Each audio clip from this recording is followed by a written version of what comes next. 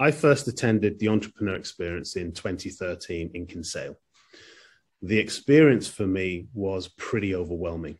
Everything I thought I knew about entrepreneurship was completely wrong. Everything I thought I had done in the past that I thought was successful wasn't really.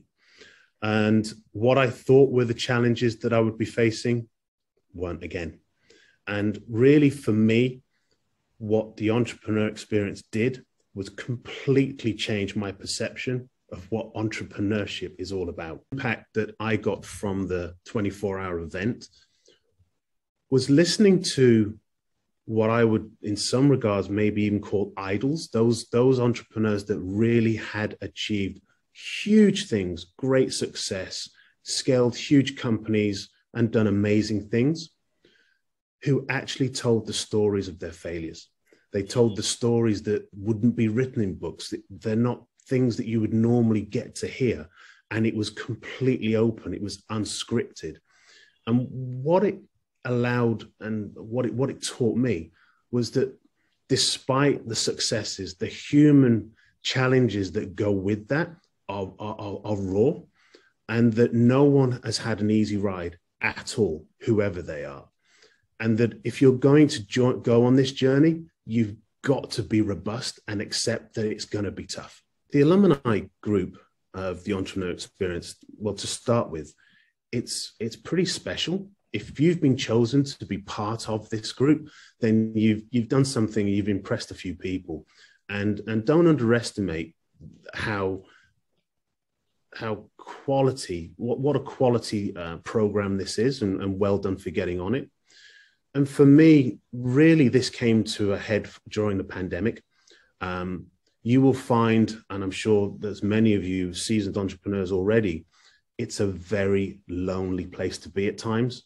And having colleagues and peers and people that you can speak to who understand what you're going through, who can offer you advice. And the other thing that the Entrepreneur Experience gives, which is quite rare, is confidentiality. Everyone that I've dealt with, I can speak to freely and openly, and know that nothing I say is going to be used in any negative way. So I think once you've been accepted as part of this club, and I think it is a club, you'll find a great support network. So I started the Entrepreneur Experience in 2013, and we are what now, 2021, nearly 2022. So I think my one piece of advice to any entrepreneur that's joining this is, you probably have great ideas, great ambitions, and you're going to change the world. And I'm still trying to do that.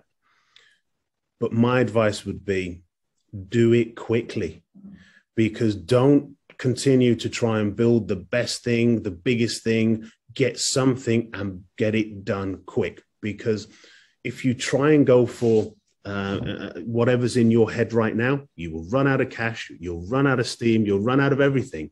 But if you can keep your ideas small and do it in bite-sized chunks, you will be a much faster accelerator to success than trying to do the big vision you've probably got in your head right now.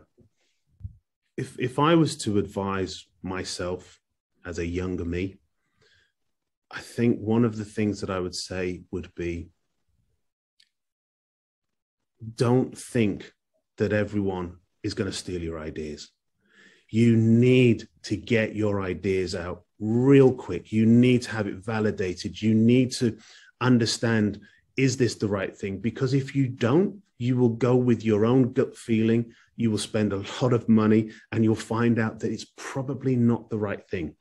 And what the younger me did, certainly, was that fear of, I can't share this, someone's going to steal my ideas, and so on and so forth. Well, in actual fact, what I've learned subsequently is that someone might try and copy your idea, but they probably don't have your experience of how to deploy it or implement it.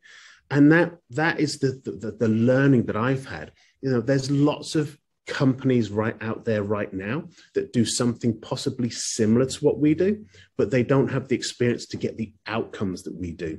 So I think the younger me, I'd have wished that I might have bounced my ideas off people a lot sooner, and I'd have made fewer mistakes.